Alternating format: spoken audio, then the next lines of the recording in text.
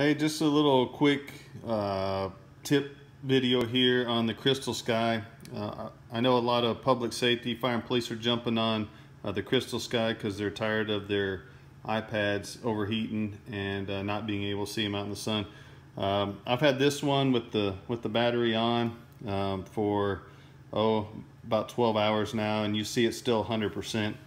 One of the things that a few guys have been wondering about is, hey, if I leave the battery on and I turn it off, I come back and the battery's at 80% or something like that. What's going on?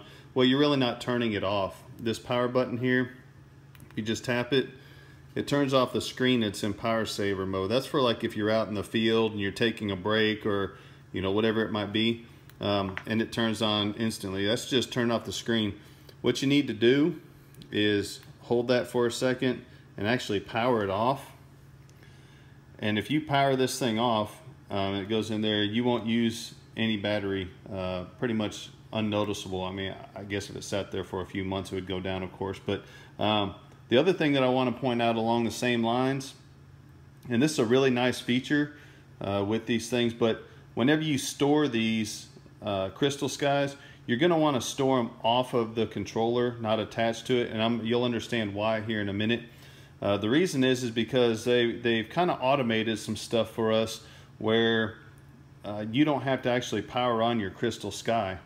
It'll detect whether or not it's connected to a controller, powered on, and if the aircraft's powered on, it'll even try to determine which software needs to be used and go ahead and launch it for you. It's really nice. It's a lot of automated stuff there to help us out and save us some time, save us some button pushes. Let me show you what I'm talking about. So you saw I powered it off. It's completely powered off. Now if I power on this controller, all right, so controller's now powered on, CrystalSky is completely off. I don't even need to power it on. All I have to do is set it on there and lock it on, and what you'll find is without me powering it on, it'll automatically power up for you,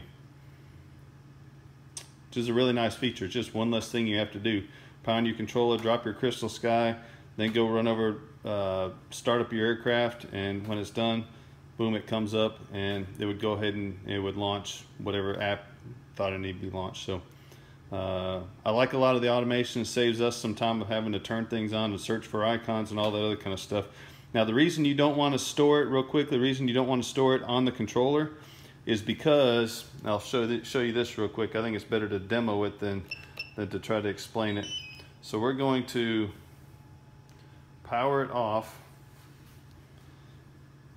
Now let's say we're storing this and we got this in our case or whatever. We have a custom case and this is how we're going to store it.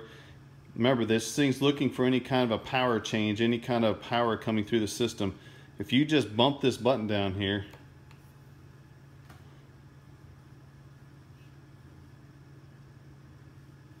it'll power it on. So now if you remove the CrystalSky from there, obviously it won't sense any kind of power. So you're going to want to store the CrystalSky off, power it off whenever you're done with this. So you're done with your operations for the day, power it off by really powering it off, not just putting it into sleep mode. All right, hope this helps y'all out, and I'm really liking these things. They've been helping me out a lot in this nice hot Texas summer weather. So I'll see you on the next one.